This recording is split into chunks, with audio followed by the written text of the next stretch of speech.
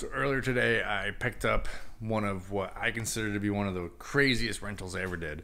It wasn't that huge of money, but it was only 10 tables, and they had them for 9 months. And total, it was about $2,250. Basically, it started out as a 4-week rental where they were going to use them for a class setting. It was like a medical place, and they had a bunch of computers set up on them. And then so the training just kept getting extended longer and longer and longer. Ended up being 9 months, 10 tables for $2,250. They could have bought tables for like $100 or even less from Lowe's. Instead, they rented tables from me, 10 of them for $2,250. That is crazy. So what is that, $225 a table they spent? So we just picked them up today. They went out last beginning or end of July. I don't remember. It's been so long I don't remember. They've just been there and just kept extending and extending and extending the rental.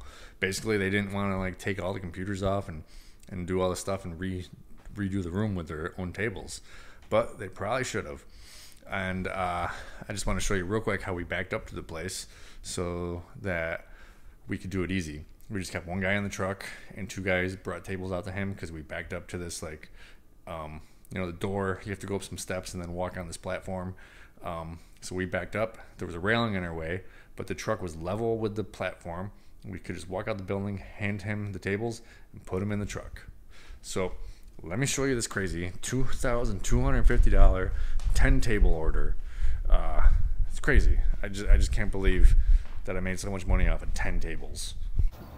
So yeah, right here we just back up to the walkway. It's level. Sure, there's a railing in our way, but we can just hand them over. And this was the room. 10 tables were in this room, set up for a classroom setting. It's crazy. And then, yeah, just again from another angle, we walk right out that door, hand the tables over to the one guy, and he just loads them up.